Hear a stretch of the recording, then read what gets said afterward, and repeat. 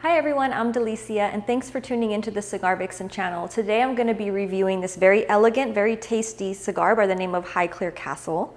This of course is a collaboration cigar blended by Nick Malillo of Foundation Cigar Company. It's made at the AJ Cigar Factory in Esteli, Nicaragua, and it's a beautiful stick with a lot of history behind the name. Of course, Highclere Castle, those of you who are history buffs are probably much more familiar with it than I am, but I have heard a little bit about it. I had the opportunity to actually have a cigar and meet Lord Carnarvon, who maintains the castle, it sits on this 5,000 acre property, which is beautiful from the photos I've seen. I've never been there in person, but it's also the setting for Downtown Abbey. I'm sure those of you who watch that show are very familiar again with that location, but it looks incredible.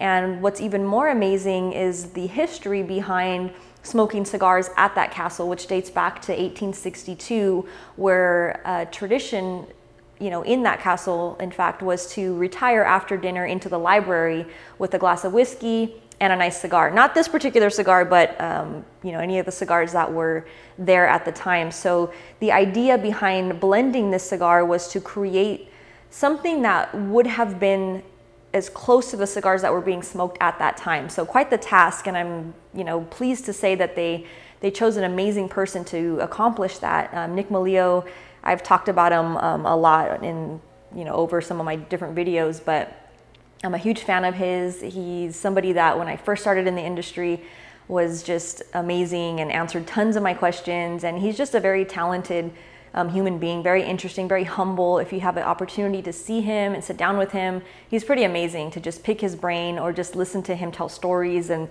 he's a history buff as well. So when he was talking to me about this cigar at last year's trade show, he gave a really cool, again, interview about it and just really went into a lot of detail as far as he actually went to the castle and experienced that. So I'm hoping one day to make it, to the Highclere Castle and sit in the library and have a glass of whiskey and smoke this cigar for the true experience. But for now, I'm gonna go ahead and smoke it, here with all of you. So taking a closer look at this, again, very elegant, beautiful cigar.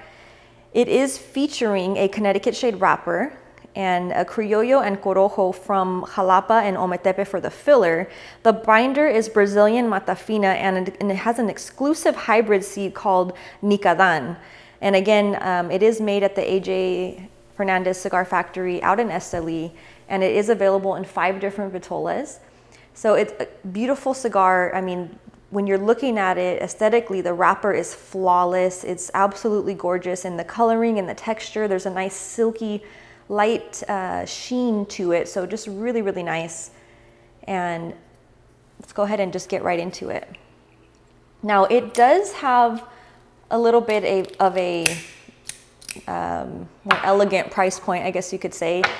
Starts out about 14 to 15, somewhere in that ballpark. But again, it's using a very high quality tobacco, not to mention that the beautiful box that it comes in, it's a gorgeous lacquered royal blue with the nice gold trim. It has a picture of the castle on it, really neat. And then again, just the band, the detail on the band itself it's very elegant. But more importantly, the cigar smokes well and it has really good flavor. So we'll get into that here.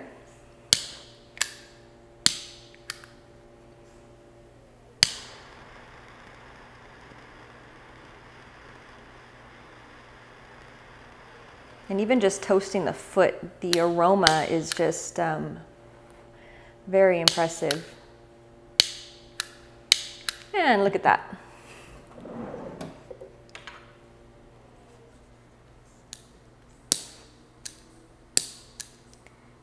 Now I always forget to fill my lighters with butane. As you can tell, this happens to me often. There we go. I guess that's a sign of an avid cigar smoker that I constantly run low on butane.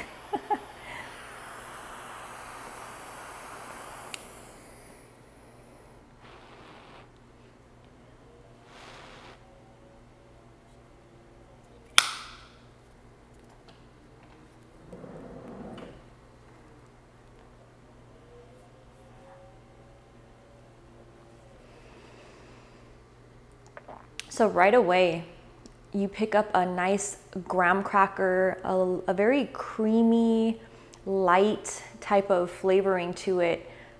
Very nice. It's not overpowering by any means. In fact, this would be a perfect cigar for somebody that is a little bit newer to smoking. I always bring that up because I get asked that question very often.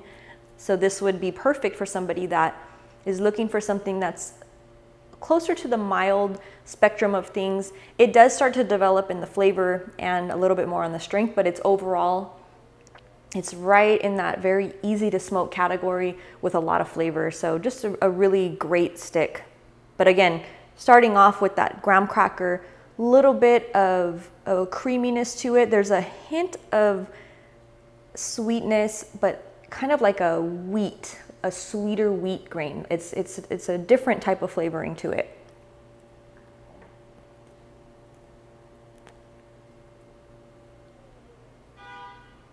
Of course, using, you know, the tobacco from Jalapa and some of that mata fina, you're gonna get those naturally sweeter notes in there, and you definitely pick them up, you know, in this.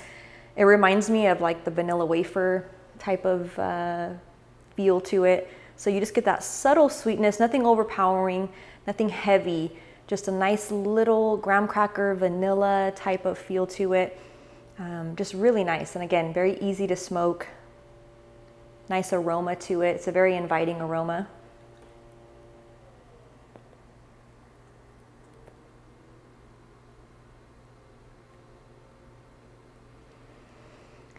Yep, all that's missing is that glass of whiskey. Okay, so as per the norm, I'm gonna go ahead and smoke it down and check back in for the second third.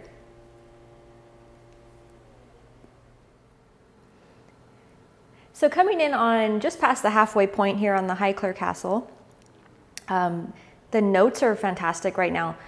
Very pleasant. You're getting a mixture of a cinnamon nutmeg kind of a spice. So really nice, nothing overpowering. There's a hint of a white pepper that's kind of subtle in there, more on the finish than anything else. And you still get that same kind of a graham cracker, light sweetness to it. So it's a good combination of those flavors right now. Just really taking my time with it and enjoying it. It's smoking beautifully. It's not heating up. It's just really nice. So I'm gonna continue to smoke it down and check back in with you for the final third. So coming back in with the final third on the Highclere Castle cigar, I'm literally down to the last little nub on here, which of course, when a cigar tastes good, and especially when it has a little bit of a pricier tag on it, you definitely want to smoke as much of it as possible. So I am literally down to the point where it's starting to burn my fingers. So I would think this is time for me to put it out, but it's really, really tasty. It has picked up a little bit more of a spice combination still of a kind of a cinnamon, little hints of that nutmeg are still there, but definitely the pepper has stepped up a little bit more towards this final third. But there's been a nice introduction of a nuttiness, and there's still a little bit of, again, that kind of a graham cracker, vanilla wafer, somewhere in that realm of the sweetness level. There's also some cedar. So it's a really nice profile. Again, especially I can imagine with the proper glass of whiskey to accompany it, this would be a phenomenal night. Just sit down in that library, smoke this cigar, have that glass of whiskey. So hopefully, fingers crossed, I'll get there one day, and you can assure yourselves if I do get there, you'll come with me because I'll definitely film. But anyways, thanks so much for tuning in. And I'd love to hear your feedback for any of you who are history buffs, who travel, who have maybe you live in the area, if you've ever visited the castle. I'd love to hear your feedback. If you've smoked this cigar, even better. I also welcome all your thoughts and your questions, your comments. Thank you so much for tuning in, and I can't wait to see you guys next time. Cheers.